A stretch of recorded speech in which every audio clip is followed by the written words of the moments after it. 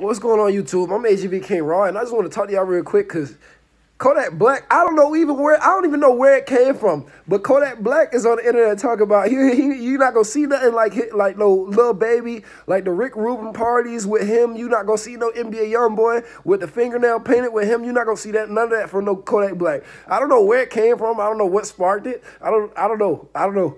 It's Kodak, Youngboy, and I don't know. Future, the big three now? I don't know. I don't know if it came from somewhere and then somebody seen something else and then, because Kodak was like, oh, it's a cold world. So it's like, I don't know. I think people be doing stuff just for the dramatic effect or for the shock value, just like a control burst from a Kendrick Lamar. But it be like that, man. It be like that sometimes, man. You can't believe everything you read. Yeah, silly ass kids. No, I'm playing. Nah, but look, NBA Youngboy responded and he says, "Oh, I'm about to cry. Why you talking about me? I'm about to cry. I'm about to go get my nails repainted right now." So I don't know, man. It's funny games to me. It all look funny to me, but get in the comment box and let me know what you think. Let me know your opinion on it. Let's see where it goes, because I don't think this gonna go nowhere. Ain't nobody gonna die about this.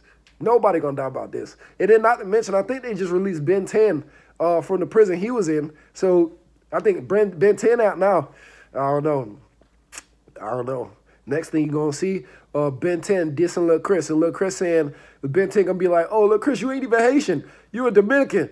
And Lil Chris going to be like, oh, Ben 10, oh, you a crackhead. I don't know where it's going to go. Let's see where it goes, though. I appreciate y'all. Thank y'all for watching. This is AGV King Raw with AGV Webisodes. Yeah.